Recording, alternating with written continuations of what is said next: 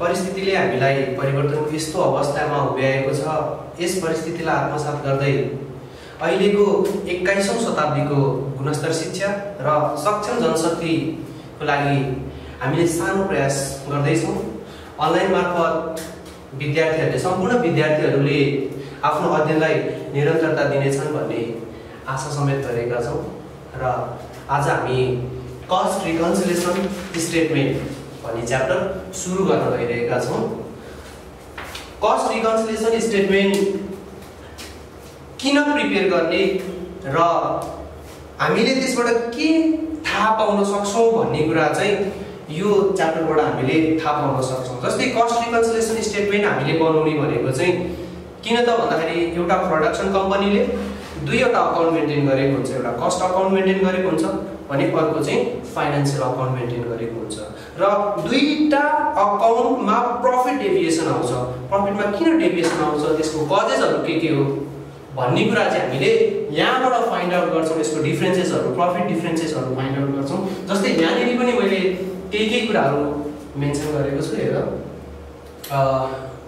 Statement which is prepared for रिकन्साइलिङ भनेको मिलाउने भन्छौँ क्या हामीले। रिकन्साइलिङ the profit between financial account and cost account is known as cost reconciliation statement.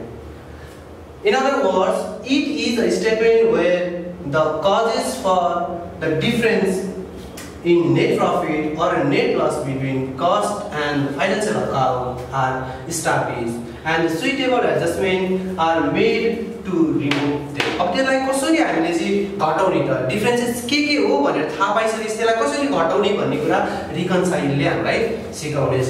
जस्तै हामी यहाँनिर कस्ट रिकन्सिलिएसनको कुरा गरिरहेका छौँ भने कस्ट रिकन्सिलिएसन स्टेटमेन्ट भन्ने च्याप्टर पढिरहेका छौँ र यो कस्ट रिकन्सिलिएसन स्टेटमेन्टले दुईवटा अकाउन्ट जस्तै एउटा कस्ट अकाउन्ट भन्यो हामीले, कस्ट अकाउन्ट एउटा प्रोडक्सन कम्पनीले मेन्टेन गर्छ, कस्ट कति लाग्यो भन्ने कुराहरू, र financial account it is also known as PL account or final statement पनि भन्छौँ हामीले यसलाई। यो दुईटा अकाउन्टमा देखिने deviation, profit deviation, profit deviation or difference लाई मेन्सन गर्ने काम गर्छन्। कुनै एउटाको प्रफिटबाट अर्कोको प्रफिट कति छ भन्ने कुरा पनि हामीले यहाँबाट देख्नलाई सक्छौँ। जस्तै यहाँनिर अब हामीले जान्नुपर्ने कुराहरू चाहिँ के छ त भन्दाखेरि कजेसको कुराहरू चाहिँ बेसिकली जान्नुपर्छ। हामीले के कारणले गर्दाखेरि प्रफिट डेभिएसन हुन्छ भन्ने कुरा जान्न जरुरी। जस्तै यहाँनिर मैले मेन्सन गरेको कुराहरू के छ भन्दाखेरि the डिसएग्रीमेन्ट between cost and financial result arise due to the following reason. यी कारणहरूले गर्दाखेरि चाहिँ यो दुईटा डिफरेन्स हुन्छ, फरक हुन्छ। Items Son only in financial account. यसको मतलब के हो त भन्दाखेरि फाइनान्सियल अकाउन्टले मात्रै केही ट्रान्जेक्सनहरू रेकर्ड गर्छ तर कस्टले रेकर्ड गर्दैन। भन्नुपर्दा अब कस्टले खर्च भइदियो तर कस्ट अकाउन्टले रेकर्ड गरिदिएन भने कस्ट अकाउन्टको एक्सपेन्सेस के हुन्छ, घट्छ।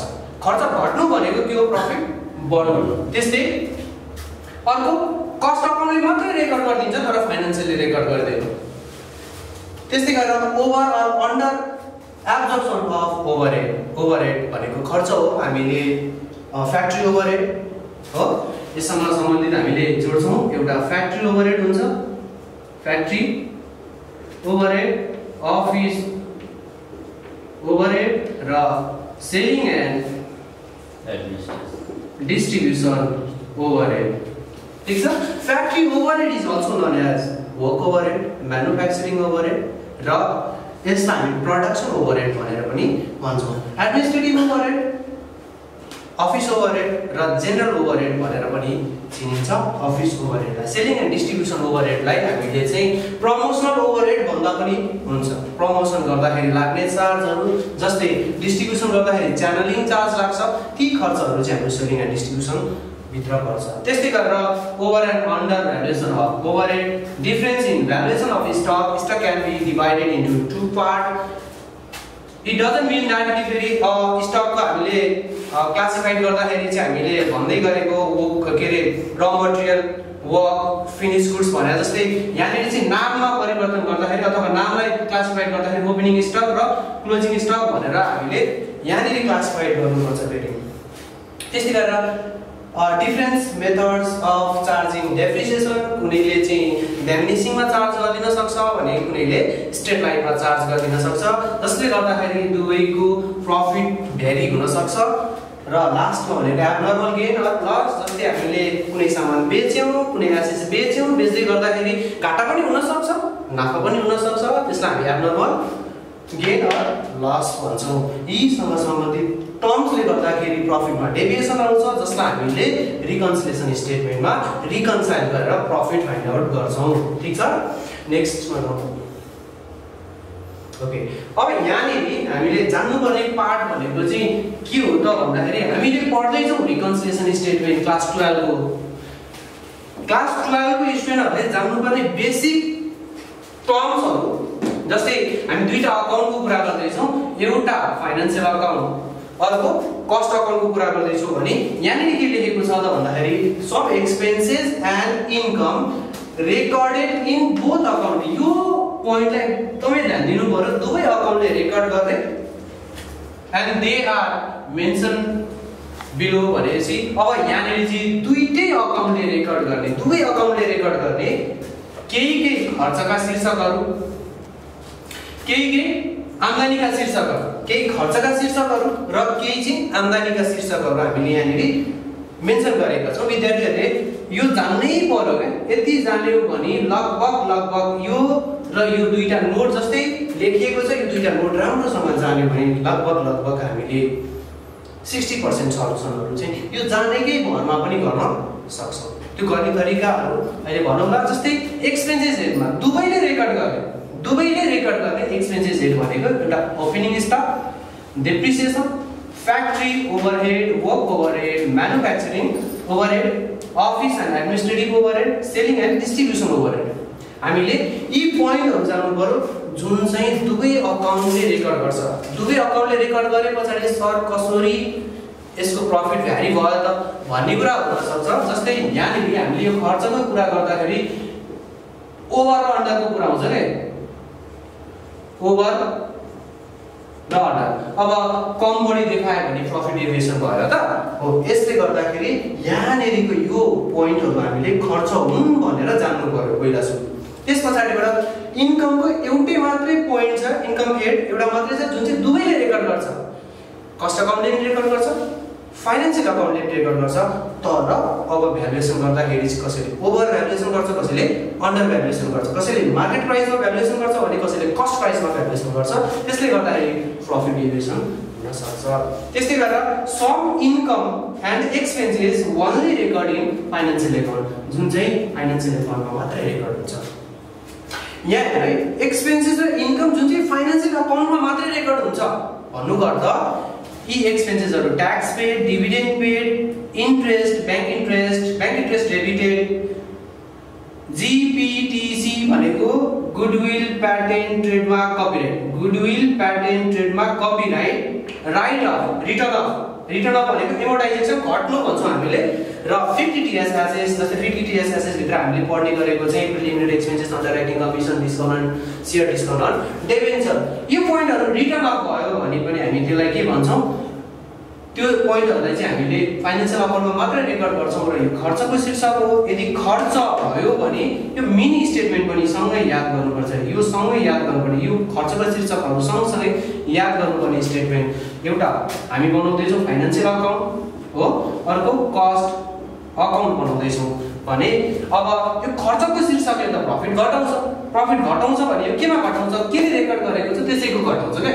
जस्तै फाइनान्शियल अकाउन्टले रेकर्ड गर्छ भनेको छ नि त हामीले, some income and expenses only recorded in financial account भने फाइनान्शियल अकाउन्टले मात्रै रेकर्ड गर्छ खर्च हो। खर्चले के गर्छ, प्रफिट घटाउँछ भने फाइनान्शियल अकाउन्ट घट्छ, र यसले रेकर्ड गर्दैन भने यसको प्रफिट बढ्छ भनेर देखाउन सक्नु पर्यो हामीले। त्यस्तै income हेडमा refund of access tax, हामीले गभर्नमेन्टलाई बढी ट्याक्स तिरेका छौँ भने त्यो रिफन्ड हुन्छ, एज एन इन्कम हामीले त्यसलाई ट्रिट गर्छौँ, फाइनान्शियली मात्रै रेकर्ड गर्छ। डिभिडेन्ड रिसिभ अर क्रेडिटेड भनेर दिन सक्छ। Interest on investment, bad date recover, gain on sales, anything. यदि यो इन्कम हेडहरु दियो भने इन्कमको पोइन्टहरु यदि क्वेशनले हामीलाई दियो भने हामीले फाइनान्शियल अकाउन्टमा प्लस गर्छौं, यानी हामीले प्लस गरेका छौं र कस्ट अकाउन्टमा माइनस गर्छौं। यो मिनी स्टेटमेन्ट सँगसँगै जानिराख्नु पर्यो हामीले, ठीक छ। यदि जान्यो भने जस्तै यो हेडहरु एक्सपेन्सेसको हेडहरु र इन्कमको हेडहरु जान्यो भने लगभग हामीले 80% सल्युसन गर्न सक्छौं। अन्तिममा हाम्रो केही नोटहरु पनि छ, जस्तै हामीले अर्को स्लाइडमा देखाउँदै छौं। यानी एकदमै सजिलो नोट बनाएका छौं विद्यार्थी भाइ बहिनीहरुलाई। यो नोटले धेरै नै मद्दत गर्नेछ भन्ने आशा पनि गरेका छौं। जस्तै यो नोटमा हामीले के लेखेका छौं भन्दाखेरि expenses is denoted by E and expenses if increase, यदि खर्च बढी भयो भने डेफिनेटली नै प्रफिटमा यसको इफेक्ट कस्तो पर्छ त भन्दा प्रफिट त घट्छ हो। अनि यहाँ नि मैले करेस्पोन्डिङ के लेखेको छ, यदि खर्च बढी भयो भने प्रफिट घट्छ भनेर लेखेको छ। प्रफिट खर्च बढी भयो भने प्रफिट घट्छ, यदि प्रफिट घट्यो भने यहाँ हेर्ने घट्यो भने घटाइदिने, प्रफिट घट्यो भने घटाइदिने, अनि एक्सपेन्सेस घट्यो भने प्रफिट के भएको छ बढेको छ, बढ्यो भने बढाइदिने। मैले यति मात्रै नोट डाउन गर भन्छु। यहाँनिर प्रफिट घट्यो भने घटाइदिने, बढ्यो भने बढाइदिने। खर्च बढ्यो र घट्योसँग हेर्ने हैन, प्रफिटमा गएर हेर्ने प्रफिट घटेको छ कि बढेको छ भन्ने कुरा चाहिँ हेर्नु पर्छ। त्यस्तै यहाँनिर relationship between income and profit soon as below. हेर्नु त इन्कमसँगको चाहिँ रिलेसन कस्तो हुन्छ त, प्रफिट इन्कम बढ्दाखेरि प्रफिट पनि बढ्छ, इन्कम बढ्दाखेरि प्रफिट पनि बढ्छ र इन्कम घट्दाखेरि प्रफिट पनि घट्छ। र रिकन्सिलिएसन गर्ने बेलामा सबैभन्दा इम्पोर्टेन्टली काम लाग्ने मन्त्र हो यो प्रफिट बढाउने, प्रफिट घटे घटाउने। जस्तै अब मैले चाहिँ यहाँनिर लेखिदिए प्रफिट बढाउने र प्रफिट घटे घटाउने भनेर लेखिदिए। यसलाई प्रुफ पनि गर्न सक्नु पर्यो नि। यसलाई प्रुफ गर्नको लागि हामीले के न्यूमेरिकल पार्टलाई पनि यहाँनिर जोड्दै छौं। त्यो न्यूमेरिकल पार्ट हाम्रो नेक्स्ट स्लाइडमा छ। हामी नेक्स्ट स्लाइडमा क्वेशन लिएर आएर एकपल्ट देखाउने छौं, ठीक छ। अब यो पार्टमा हामीले क्वेशनलाई कन्सिडर गर्छौं। के क्वेशनहरु छन्, जस्तै 2-3 वटा क्वेशनहरु छन्। त्यसलाई गर्ने तरिकाहरु चाहिँ हामीले जस्तै जेरो ब्यालेन्स कन्सेप्ट एउटा टेक्निक भन्छौं, हामी जेरो ब्यालेन्स टेक्निक हैन, इन्भर्स टेक्निक अथवा रिभर्स टेक्निक भनेर पनि भन्छौं र पोजिटिभ अथवा चाहिँ करेस्पोन्डिङ टेक्निकबाट पनि हामीले गर्न सक्छौं। मैले चाहिँ यहाँनिर करेस्पोन्डिङ अथवा चाहिँ पोजिटिभ वेबाट जाँदै छु। विद्यार्थी भाइ बहिनीहरुलाई बुझ्नलाई साह्रै सजिलो हुन्छ यो। र त्यसलाई गर्दाखेरि हामी रिकन्सिलिएसन स्टेटमेन्टको अब क्वेशन एउटा गर्न गइरहेका छौं। Question number 1। क्वेशन तपाईहरुले हेर्नुभयो भने the net profit as per cost account of a trader was rupees 10,000। हेर्नु त नेट प्रॉफिट चाहिँ कस्ट अकाउन्टको कति दिएको छ क्वेशनले 10,000 रुपीस प्रॉफिट दिएको छ र reconciliation the following difference where noticed. यानी चाहिँ यस्तो डिफरेन्सहरु चाहिँ कम्पनीले नोटिस गरेको रहेछ, ट्रेडरले नोटिस गरेको रहेछ। अब यो यसको रिकन्साइल गर भन्दै चाहिँ क्वेशनले reconciliation statement between financial and cost account भन्दैछ। र रिकन्सिलिएसन स्टेटमेन्ट बनाउँदै गर्दाखेरि जहिले पनि जस्तै रिकन्सिलिएसनको हामीले गर्ने फर्मेट भनेको त नर्मल फर्मेट भनेको यही भइहाल्यो। फर्मेटमा जहिले पनि कस्ट रिकन्सिलिएसन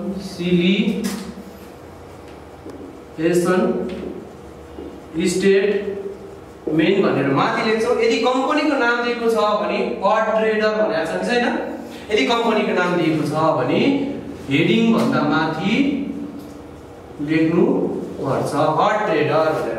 अनि कुनै डेट दिएको छ भने सपोज यहाँनिर चाहिँ as an 31 Chaitra each year भनिदियो भने अथवा एज अन 31 आषाढ भनिदियो भने अब हामीले यहाँ लेख्छौं एज अन 31 आषाढ भनेर त्यो मेन्सन गर्नु पर्छ। अहिले हामीलाई यहाँ डेट दिएको छैन, त्यसकारणले गर्दाखेरि हामीले यहाँ डेट लिएर आएर राखेको। अब फर्मेटमा हामी लेख्छौं पार्टिकुलर, हाम्रो फर्मेट हो यो reconciliation cost reconciliation स्टेटमेन्टको plus minus detail अथवा यसलाई अमाउन्ट भनेर पनि बनाउन सकिन्छ। ठीक छ। अब हामीलाई क्वेशनले के दिएको छ पहिला सबैभन्दा सुरुमा त हामीलाई क्वेशनले प्रफिट दिएको छ भन्ने कुरा भन्यो, नेट प्रफिट भन्यो, के को भनेर भन्यो भन्ने पनि पढ्नु पर्यो, सँगसँगै कस्ट अकाउन्ट भनेर भनिदियो भने चाहिँ हामीले यहाँ लेख्नु पर्यो net profit as per cost account कति दिएको छ हेर्ने, सँगै यहाँ दिएको छ 10,000 हेर्नु त, net profit as per cost account of a trader was ₹10,000। त्यसो हो भने क्वेशनले हामीलाई दिएको छ 10,000 net profit as per cost account, ठीक छ। अब यहाँबाट हामी जाउँ फ्याक्ट्री ओभरहेड हेर्नु त, फर्स्ट टर्ममा हाम्रो ट्रान्जेक्सन दिएको छ factory overhead recorded in cost account ₹20,000 हेरौँ, कस्ट अकाउन्टले कति रेकर्ड गरेको रहेछ 20,000 रेकर्ड गरेको छ भने फाइनान्शियल अकाउन्टले 25,000 रेकर्ड गरेको छ। यसको मतलब के हो भन्दा कस्ट अकाउन्टले 20,000 रेकर्ड गरेको छ र फाइनान्शियल अकाउन्टले 25,000 रेकर्ड गरेको छ भने चाहिँ यहाँनिर डिफरेन्स कति देखियो त, यो दुईटामा डिफरेन्स देखियो कि देखेन, हामीले त्यही डिफरेन्सको नै रेकर्ड गर्नुपर्ने छ। डिफरेन्स देखेको भनेको कति रुपैयाँ 5,000 रुपीज। अब दुईटामा डिफरेन्स देखियो, यो डिफरेन्स देखिएको अमाउन्टलाई लिएर आएर रिकन्सिलिएसन स्टेटमेन्टमा हामीले लिएर आएर मेन्सन गर्नुपर्छ। जस्तै factory overhead recorded in cost अकाउन्टमा 20,000 हो अनि फाइनान्शियल अकाउन्टमा 25,000 छ भनेपछि कसले रेकर्ड ज्यादा गर्यो अथवा कसले रेकर्ड कम गर्यो भन्ने कुरा हेर्नुपर्छ। जस्तै यसको लागि सँगसँगै हामीले एउटा मिनी स्टेटमेन्ट पनि बनाइदिराख्ने, एउटा फाइनान्शियल अकाउन्ट अर्को कस्ट अकाउन्ट, एउटा फाइनान्शियल अकाउन्ट अर्को कस्ट अकाउन्ट। पहिलो ट्रान्जेक्सन नम्बर फर्स्टमा छौँ हामी, फर्स्ट ट्रान्जेक्सनमा हेर्ने यता हेर्नु त कस्ट अकाउन्टमा 20,000 र 25,000। सबैभन्दा सुरुमा क्वेशन पढ्दै गर्दाखेरि यो आइटम भनेको चाहिँ के हो भन्ने कुरा हेर्नु पर्यो क्या। फ्याक्ट्री ओभरहेड भनेको खर्च हो, फ्याक्ट्री ओभरहेड भनेको के हो खर्च हो। अब कसले बढी देखायो भन्दाखेरि फाइनान्शियल अकाउन्टले बढी देखायो, खर्च बढी देखायो, फाइनान्शियल अकाउन्टले खर्च के गर्यो बढी देखायो।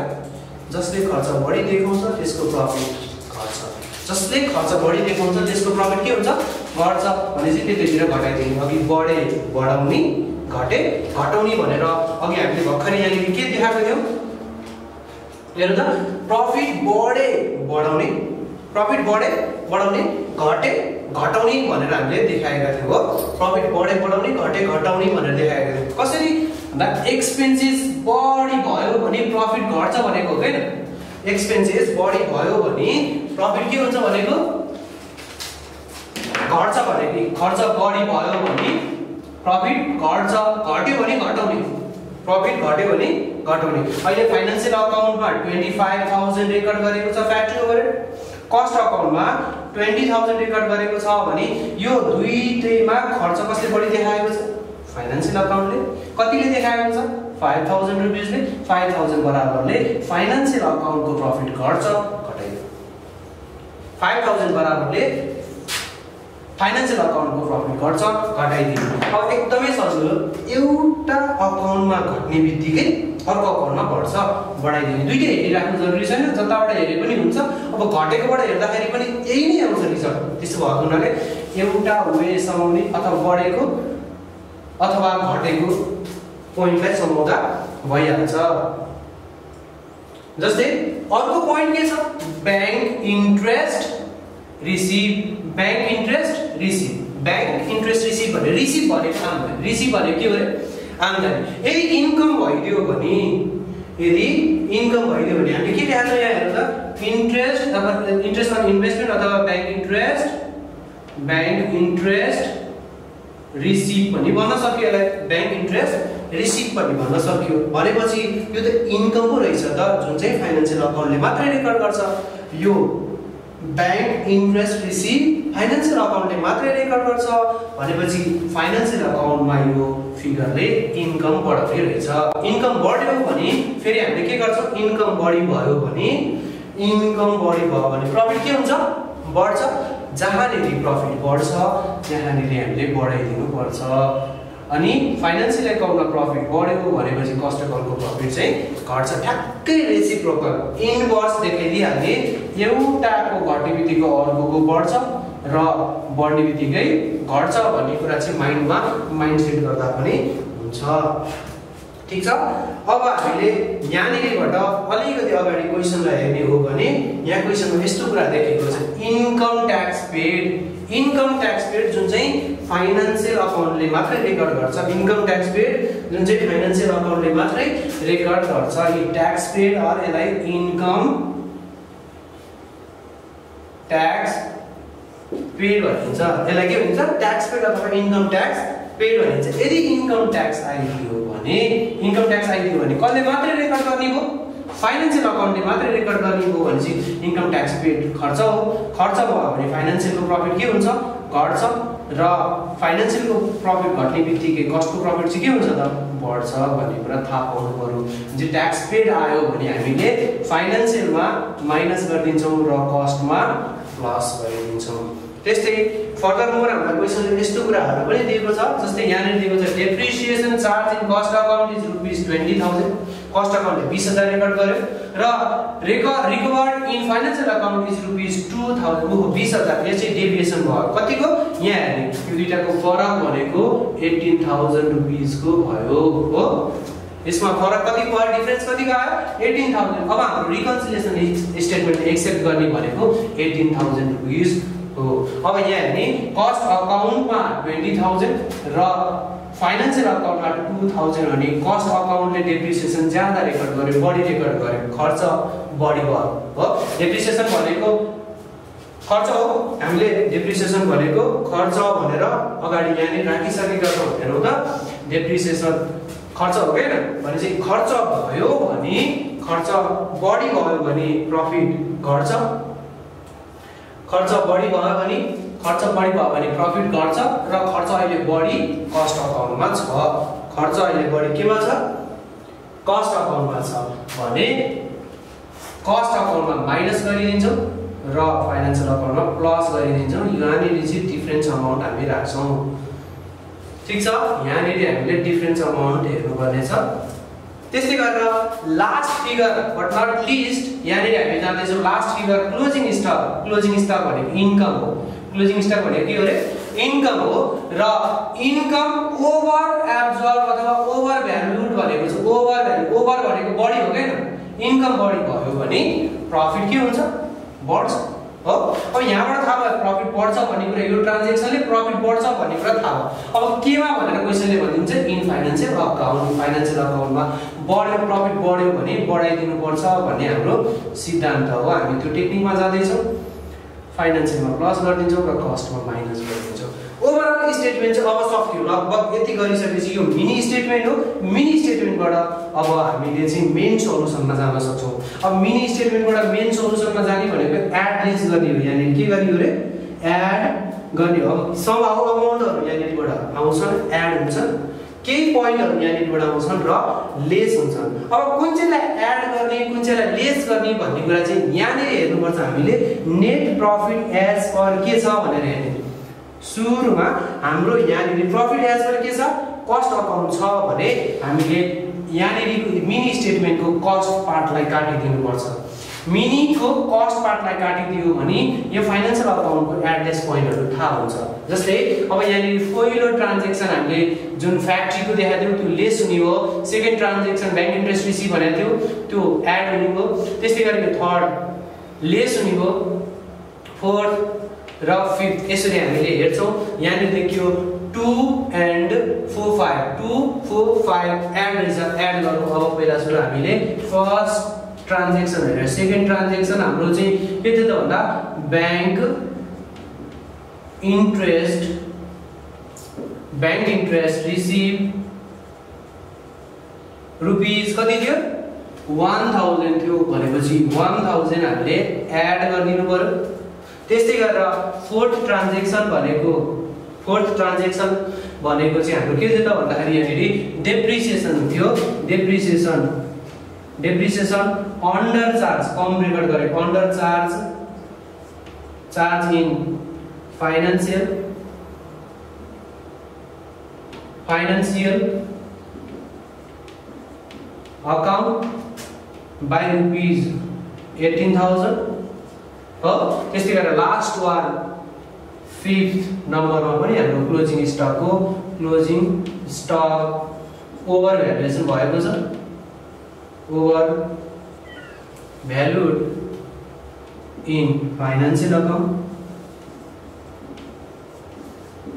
Over valued in financial account by ₹2000 अनि एडिसनलाई जोडिदियो जोड्दाखेरि कति हुन्छ भन्दाखेरि 20-21,000 हो यो पोजिटिभ छ भने जोड्नुपर्छ यो नेगेटिभ छ भने घटाइदिनु पर्छ अहिले चाहिँ हाम्रो प्रफिट छ भने चाहिँ पोजिटिभ छ जोडिदिएपछि आउने भयो 31,000 ठीक छ अब यहाँ केही फिगरहरु हामी घटाइदिन्छौँ पनि घटाउने पोइन्टहरु यहाँनिर देखिएको छ जस्तै 1 and 3 1 मा के थियो factory overhead factory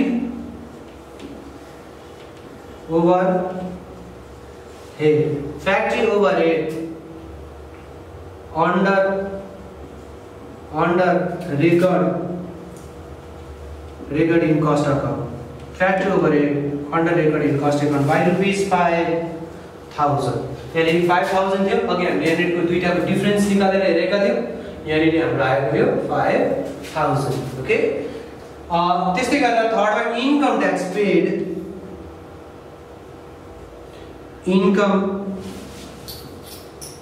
income tax paid ₹20,000 sum of amount is 25,000 र हामीले यहाँ के गर्दै छौं भन्ने कुरालाई हेर्नुपर्छ लेस गर्दै छौं भनेपछि लेस गरिदिने र जति आउँछ यदि पोजिटिभ आयो भने प्रफिट नेगेटिभ आयो भने लस यानी 31,000 is positive and 25,000 is negative difference amount is 6,000 positive and that is what we call net profit as per net profit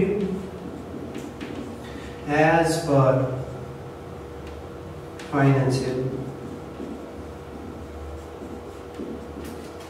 account यसरी हाम्रो पहिलो क्वेशनको सल्युसन देख सकिन्छ विद्यार्थी भाइ बहिनीहरूले त्यसलाई नोट डाउन गर्न सक्छन् पज द भिडियो